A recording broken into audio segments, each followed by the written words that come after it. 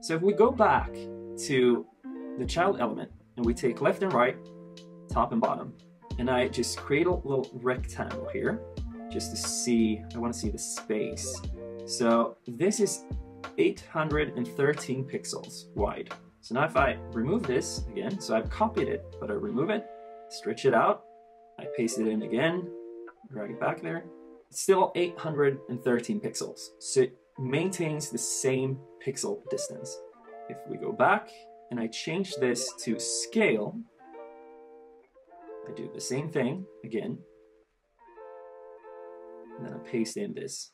So here we can see that it actually doesn't maintain the same pixel distance. So what happens here is when you choose scale, it's gonna convert it into percentages instead. And this distance is gonna be a percentage distance from the object to the right side in this case.